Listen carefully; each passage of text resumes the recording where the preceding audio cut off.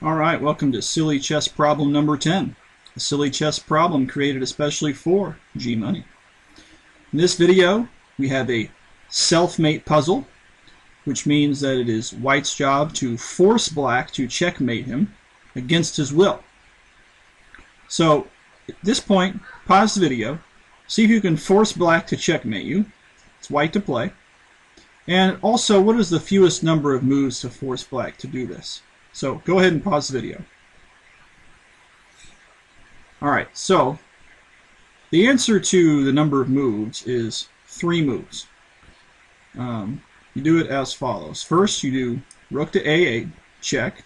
Now, it doesn't matter whether the black king moves to G7 or H7. Either way, let's say he just moves to G7. Either way, you follow up with the second move, rook to F7. King has to move to H6. And then, for the third and final move, and this is really tricky, you move this bishop to G4. This cuts off White's only flight square for his king. Now, Black's only move is to advance this pawn to G5 for checkmate. So, there you have it. A self-mate in 3.